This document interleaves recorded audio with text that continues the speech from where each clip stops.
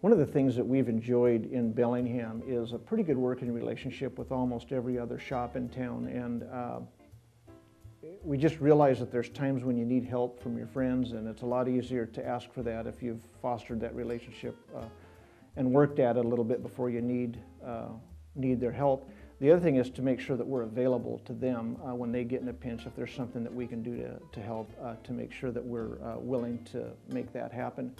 Been working on an idea a little bit the last several months, and that would be to encourage some of the large dealerships to come and to understand some of the fundamentals of how the German cars operate and function, so that their buyers would not hesitate to buy more German cars, and we can maybe help their salesmen understand how to sell them